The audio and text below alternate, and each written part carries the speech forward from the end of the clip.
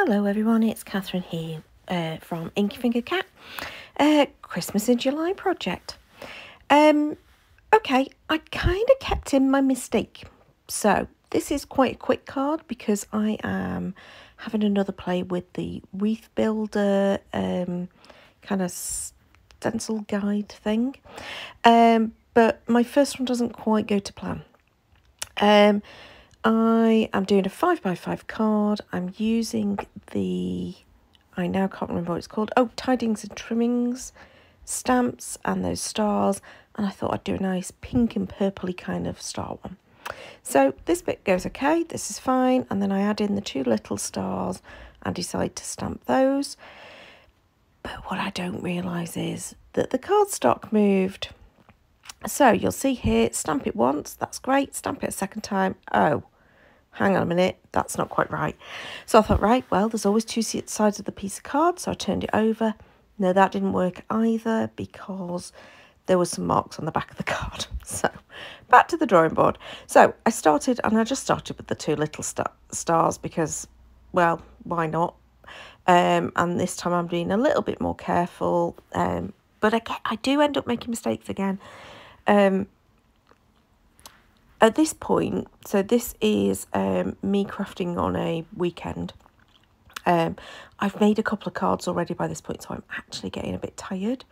So I think that's probably why there's some mistakes made. But yeah, I decide that I'm going to add in the big star, but also stamp a little star at the same time. Yeah, it requires a bit of effort. And considering the previous time I'd used this wreath builder, it had just gone so smoothly. This goes to show sometimes things don't go smoothly, even when they should. So I'm also not entirely happy with the fact that these stars kind of look like there's just four big stars on the page with some others scattered around. So I'm still not happy with it. So I go back in more of the little stars and I'm just still deciding what to do. The good news is nothing is ever wasted. Oh, here we go. This is where I make another mistake. So those stars that are in the centre, what I didn't realise is that when I stamped it the first time and I put it back in, the cardstock had moved. So I got another shadow stamping. So yeah, it's just a little bit of a disaster at this point, but I'm determined to rescue it and determined to keep going. Because obviously if I'd have not kept going, well, there wouldn't be a video here today. So at this point, I think, no, I'm just going to cover the whole sheet. It's not going to be a wreath anymore. I am just building up a pattern regardless. Yeah, again, sorry, faffing around because I've cleaned the stamp. I've cleaned the stamp platform. And every time I went to ink it, it moved because it was wet. So, yeah, I definitely think it was a case of I was tired by this point. So I'm umming and ahhing about what to do. Do I want to do all 8 or am I still doing 4? I decided to just do 4. Then to move the stamp because otherwise it's going to overlap and none of the others have overlapped. I think if I'd have just overlapped from the beginning, it'd have been fine. But never mind. We learn sometimes, don't we? In fact, that's just given me an idea, which might appear on another card, is to overlap these stars. I wonder if they're too patterned and whether it'd work or not. Don't know. Anyway, at this point I decide, right, okay, how am I going to fix that middle bit? So I think, right, well, let's stamp the star again, but onto this pale purple kind of cardstock. I don't know what cardstock that is. And then I decide to fussy cut it. So there are dies for the stamp set. I own the dies. Completely forgot about them, so I end up fussy cutting quite a lot of stars at this point. Because that does not cover up both of the little stars or look right. And then I remember, well, you know that piece that you messed up? Just fussy cut all those stars out. So at this point, this becomes like a little cluster of stars that's going on in the middle of the page, all very similar colours, but you know what? It all kind of works. And I decide to have all 4 of those stars that I'd stamped previously. Yeah, I do attempt to cut myself as well. That's why I was looking at my hand then, to see whether I'd gone through the skin, but I hadn't. Again, another sure sign that I must have been tired. So I decide that I'm just going to stick these stars down all the way around the centre, and then stick this other one in the middle.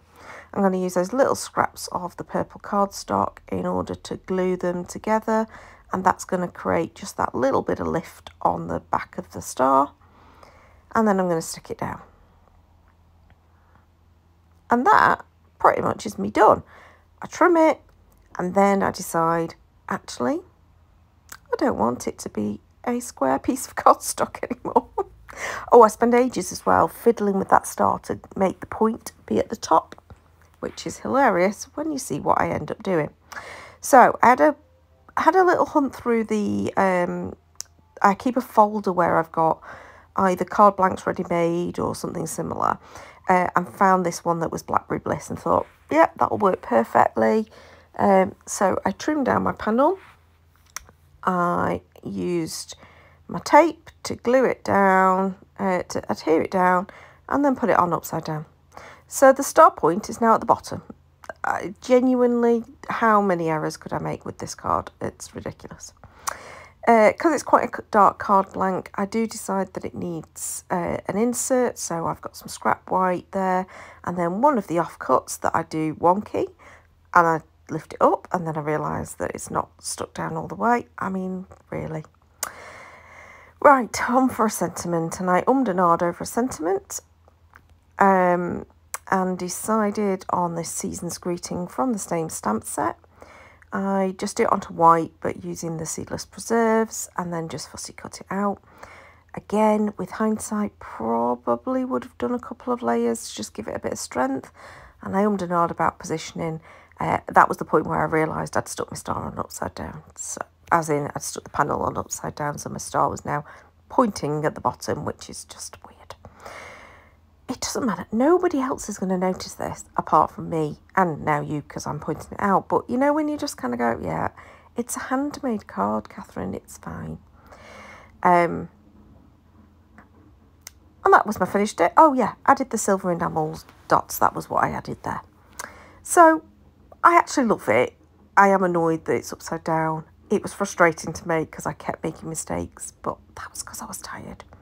So please do give me a thumbs up or thumbs down. Subscribe to see more. And until next time, goodbye.